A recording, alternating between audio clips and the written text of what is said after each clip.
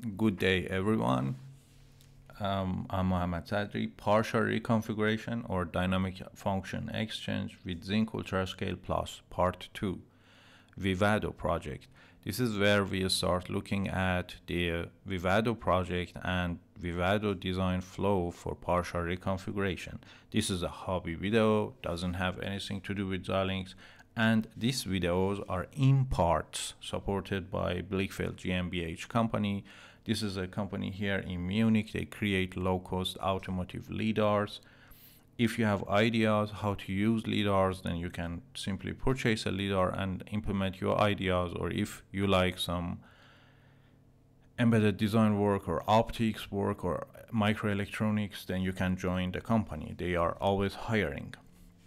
What I want to do for looking at the Vivado design flow, I want to start with a Vivado project in which we assume there is no partial reconfiguration. So we put all of the IP blocks that we need for our tasks in the design. We make all of them to be present all the time. Then we start updating this Vivado project, and we update it to a project which is suitable for partial reconfiguration flow. So here is basically a block diagram of our system, the system that we want to implement on our FPGA fabric. Basically, in our design, we will have 6 IPs.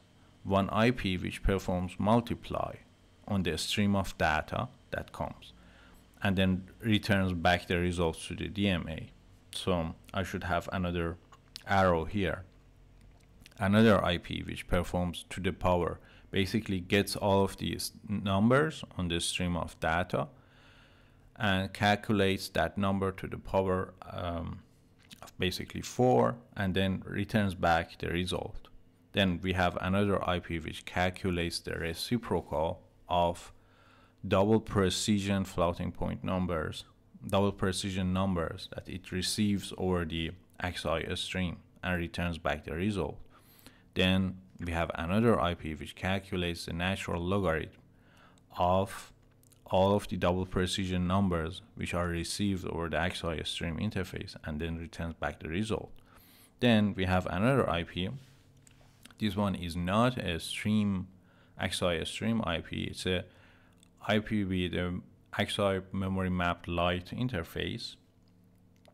And this, the operation of the IP is very simple. Whenever you read a specific register inside the IP, a counter will increment. So basically it will show you how many number of times you have read this register. So we have 2 variants of this IP present in our design. One variant, the counter will increment by 1 whenever you read that register. Another variant, the counter will increment by 5 whenever you read that register. So basically, if I look at the simplified Vivado design, the one we start with, it will contain 6 IPs, 1 multiply, 1 PO, 1 reciprocal, 1 LN, 1 increment by 1, and 1 increment by 5.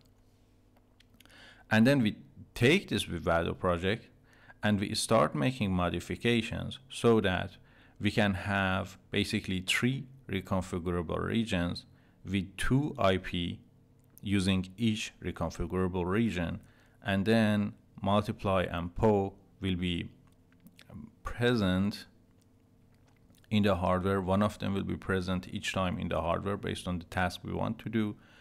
Again, reciprocal LN, one of them will be present in the hardware every time based on the task we want to do, and also true for the count by 1 or by 5. Also, we will add the DFX controller, the ICAP, and the related logic for partial reconfiguration to the design. So let's get started with the simple Vivado project.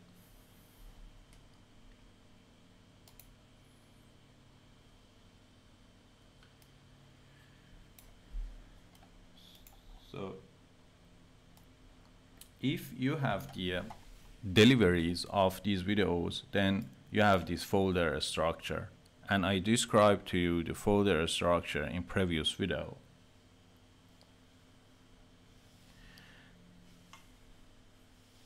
Now, in this folder structure, there is this TCL folder. The TCL folder contains these TCL scripts.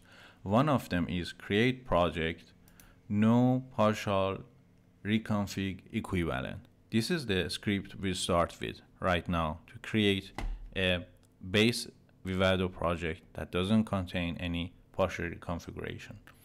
Then we start updating that Vivado project to make it enable or ready for partial reconfiguration. Here in this folder, there are two other projects. Create project, this is the main TCL script which does everything for you. Creates Vivado project with partial reconfiguration, enable, and runs the entire flow. And this is basically a script which is needed for part of running the create project TCL script. But for now, I'm starting with this one.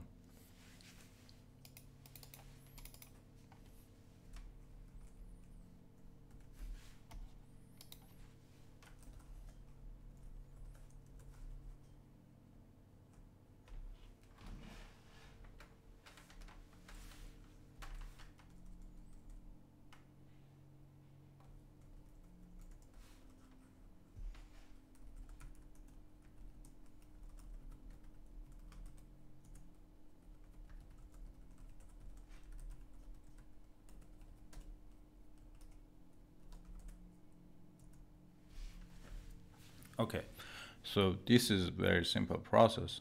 I am calling Vivado with this TCL script that I just mentioned.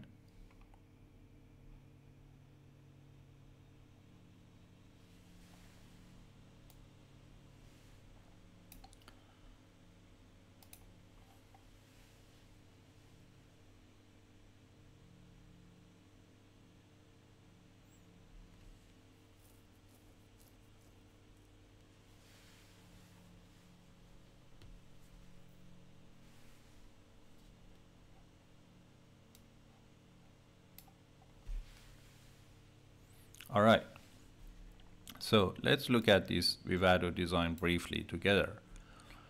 I have basically all of the 6 IPs I mentioned. I have this floating point recip. It calculates the reciprocal over the stream of double precision numbers it receives here. Then I have the floating point ln. It calculates the natural logarithm. Then I have this IP with axi light interface, which increments by 1. Basically, whenever I read it, I have the IP axi light interface increments by 5 whenever I read it. Then I have the IP, which performs a simple multiply by 2 over the stream of data that it receives here. And then I have the IP, which performs to the power of 4 over the stream of data that we have here. And our goal, final goal, is I want to have basically this guy and this guy in one reconfigurable region in my design. So these two guys, they will be used interchangeably. Either I will use this one in my design or I will use this one in my design. Then this guy and this guy, I want to have either one of them on my design, and then this guy and this guy, again, I want to have one of them on my design. So it will never happen that I need both to be present. It always happens that I need only one of them. So now if I look at the design for each of these IPs which receive the stream of data, I have an axi DMA. There's an axi DMA which reads the memory and feeds the data to this axi stream IP, receives back the result, and puts the result back to the memory. So I have one DMA for this IP, another DMA for this IP.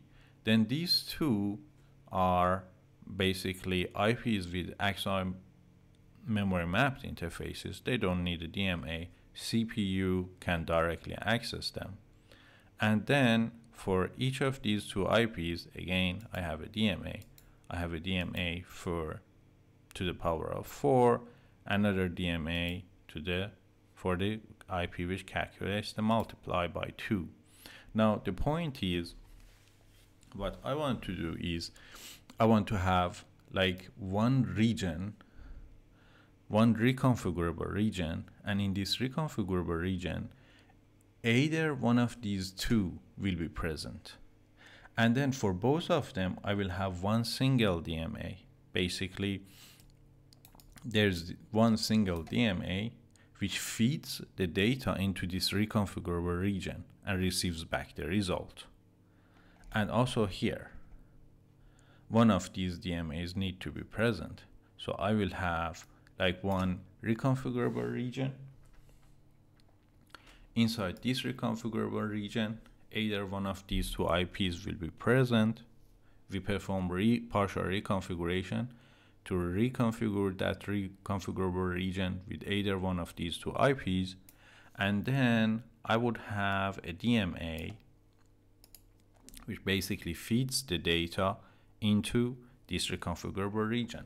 Now for these two XOR memory mapped IPs, I would have one reconfigurable region, and then I would have one single XOR memory mapped basically interface which talks to the IP inside this reconfigurable region. So now in order to reach our goal, currently with Vivado design flow, what we need to do is to have a higher level module above this block diagram. So if you take this design and if you say this is my final design and I want to have all of the IPs present, then this block design would be your top level module basically.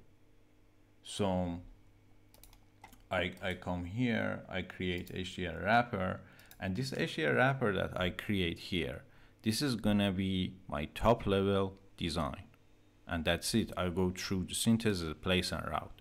But if you want to use partial reconfiguration flow, then you need another higher level module above this block diagram. What will happen is you need a top level module, and this block design, your block design will be a part of this top level module, and you need to create wrappers for each of the reconfigurable regions. Basically, I will need to move these guys out of the block design. I will need to have a top level Verilog or VHDL code, and I will need to instantiate wrappers for each of the reconfigurable regions inside my top level Verilog or VHDL code. Also there, I will instantiate the ICAP.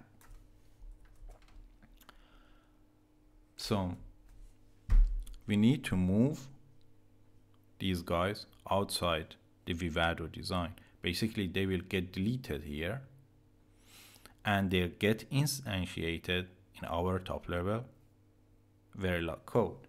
So here inside the package, I have I'm delivering with these series of videos. There is this RTL folder.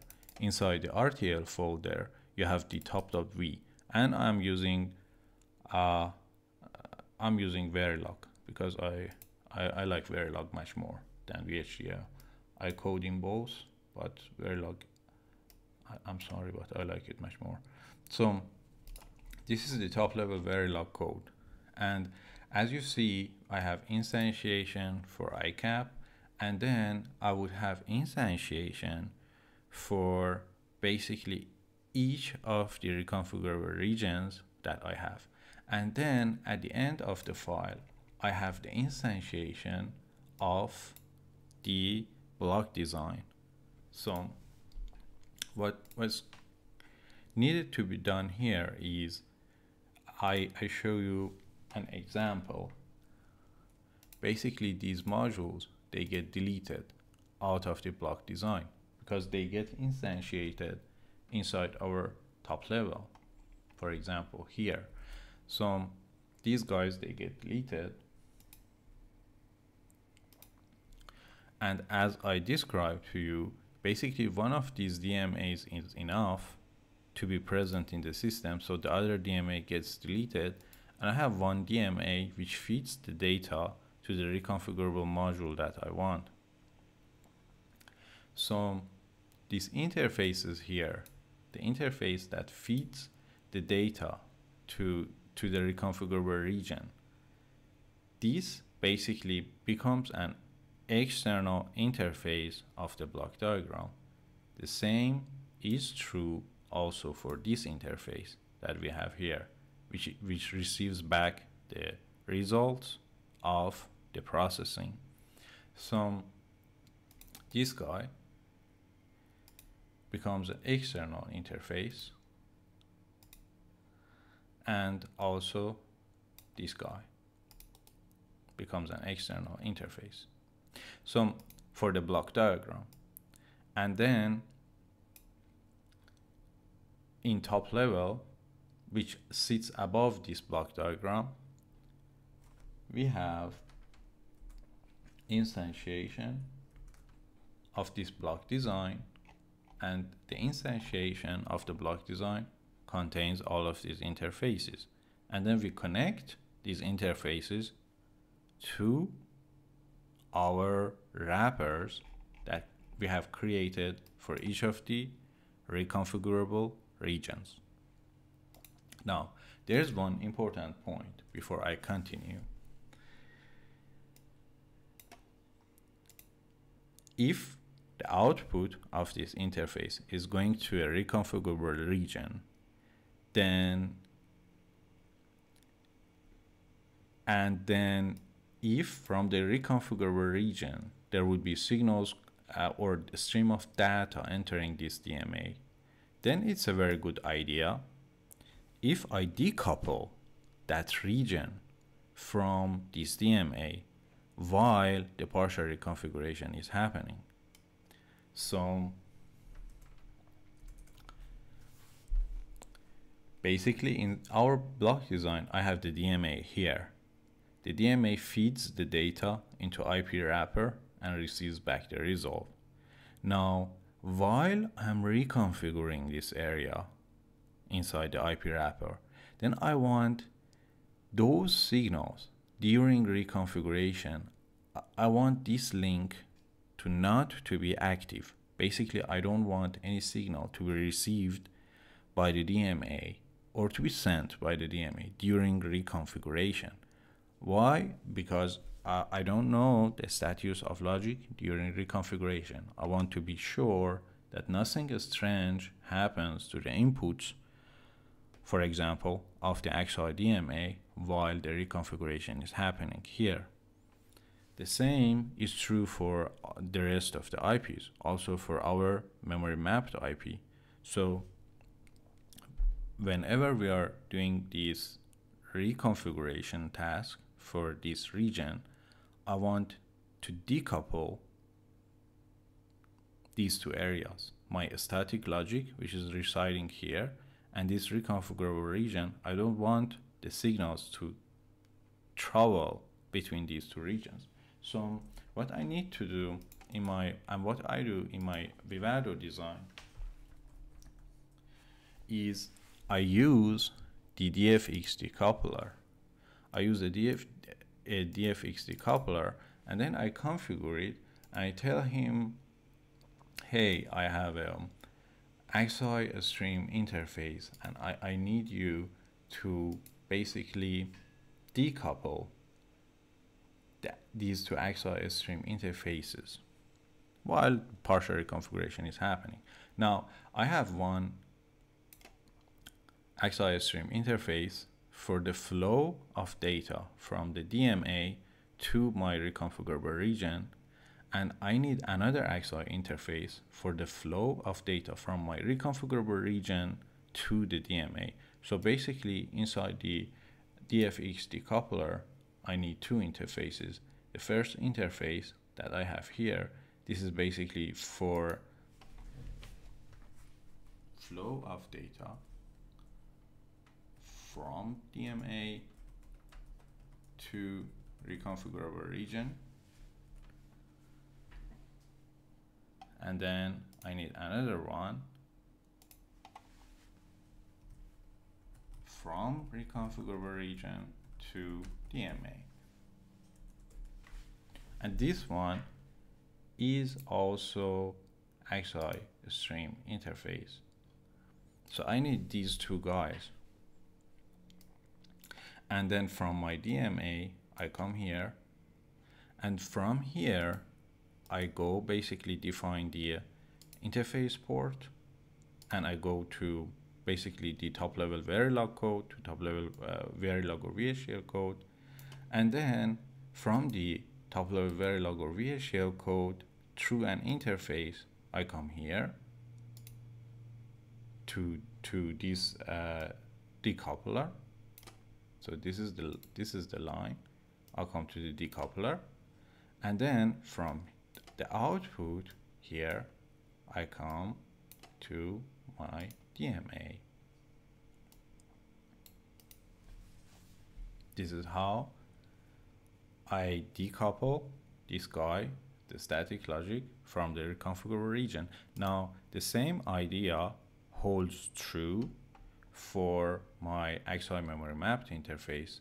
Basically, for the XI memory mapped interface, what should happen, again, these two should go away. They will be instantiated inside my Verilog code, my Verilog top level code. So I delete both of them. Now, this interface here, this was the interface which was connected to my XI memory mapped IP. This interface basically should become an external interface. This interface should become an external interface. Again, the same idea for decoupling holds true. So I need here a DFX decoupler.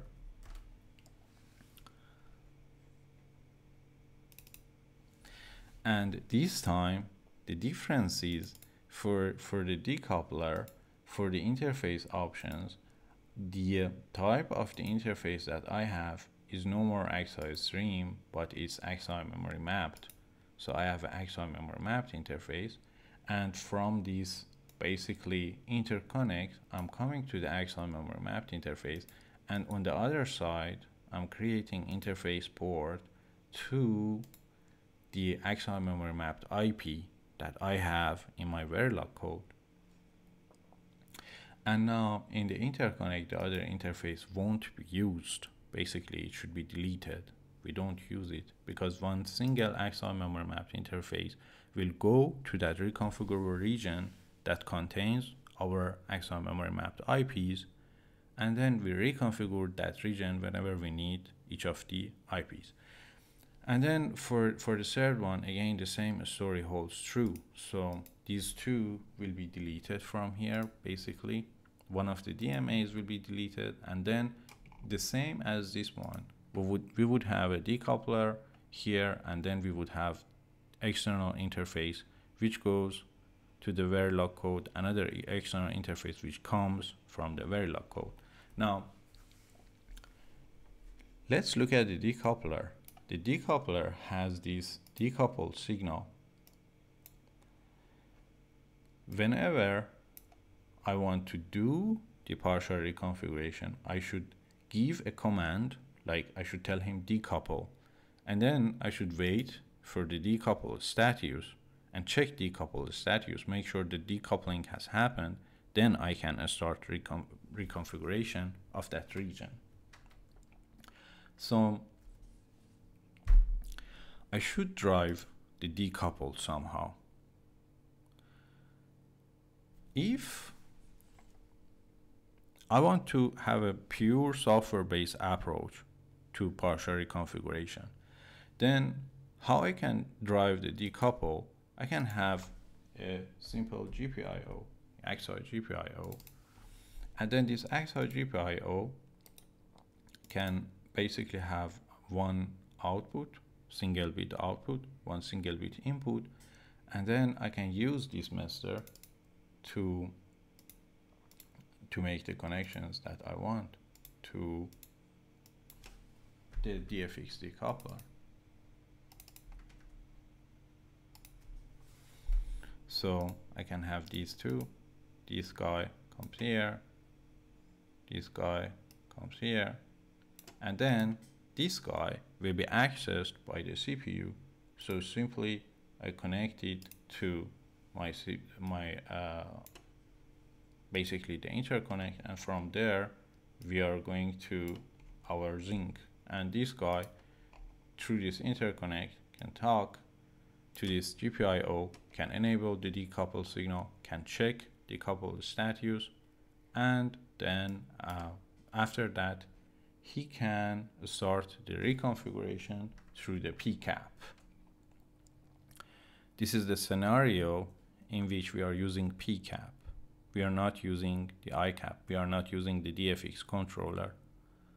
Everything is being done through software. Now, one more important point is as you move your basically accelerators, your IPs outside this block design, then you need to also feed them with reset and with clock. So the clock that we are using here, this should also appear as a port to our reconfigurable blocks.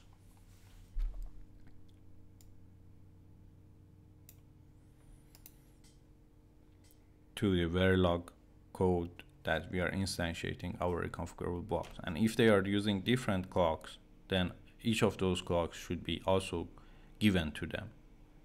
The same is true for reset.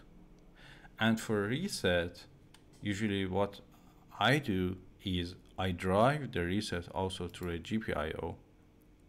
If this is a pure software process, if I'm not using the DFX controller, and if I want to do everything through software, then I would have another GPIO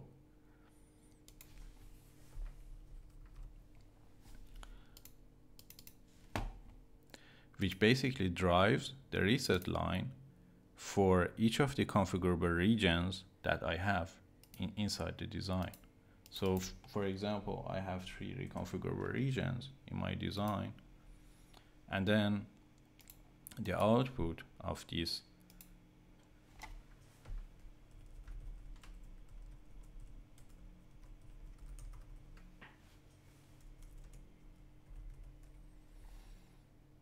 GPIO will go to the top level Verilog code and each bit will be used for resetting each of the reconfigurable regions. And then this guy will be purely controlled by the software. Now, whenever I want to reconfigure each of those regions, I would enable the reset, I would perform my reconfiguration. After reconfiguration is fully done, I would disable the reset. So whenever I want to reconfigure each of those regions, I would enable the reset, I would decouple that region, I would perform reconfiguration. After reconfiguration is done, I would bring down the reset, and then I disable the decoupling. And this can be done purely through software with these GPIOs and then with the PCAP. And then in the software code later, I will show you how this is done in the software example. But if we are using the DFX controller, so if I want to use the DFX controller,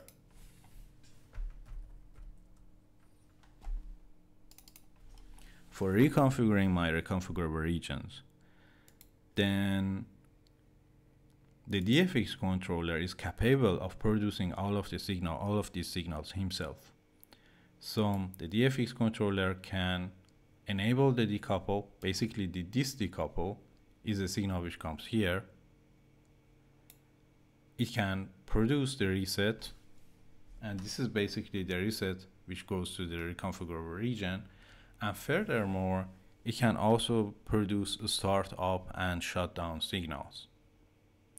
And that's for modules that you should tell them, hey, I want to shut down you, so do your final tasks. Or a module that after a reset, you want to tell him, hey, start up, I want to use you. So the DFX controller is capable of basically producing all of these signals as well. So if I want to use both of the approaches, I want to be able to basically reconfigure through PCAP, pure software flow, or I want also to be able to reconfigure with ICAP and DFX controller. Then an idea can be, for example, for this decouple port that I have here, the decouple can be driven by either this guy or this guy. So I would have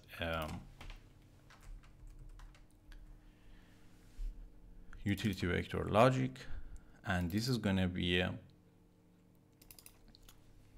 OR operation. And then what I will have is from this guy, I come here, and from the decouple, I come here, and I have to describe the DFX controller in further detail in the next video. And then from the output of this OR, we come here. Or for the reset that we have here, the reset that we are sending to the reconfigurable block, what will happen is I would have an AND gate, and the AND gate will be driven, and reset is usually active low. So I would have an AND gate, and the AND gate will be driven either by this reset here in the DFX controller or this reset in the XI GPIO. Then I would be able to basically do the reconfiguration through either software using these GPIOs and the PCAP or this DFX controller. One final important point before we finish this video: when I add the DFX controller, it has this ICAP interface. This ICAP interface also becomes an interface for my block diagram. And then in my top level module, in the Verilog code, I instantiate the ICAP. And then this memory mapped XI interface that we have here, it is needed to get connected somehow to the DRAM controller. So basically, in our case, it will get connected to our ZYNQ PS.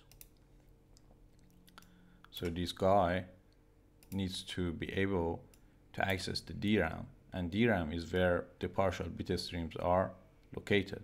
So this guy, as you see, is connected to HP port of our ZYNQ PS. In the next video, I will describe the DFX controller further, and then we look together at the finished Vivado design. Again, if you have the scripts, then finished Vivado design can be simply produced by running this create project TCL script here. Thanks for watching this video. In the next video, we continue with the Vivado design. Bye.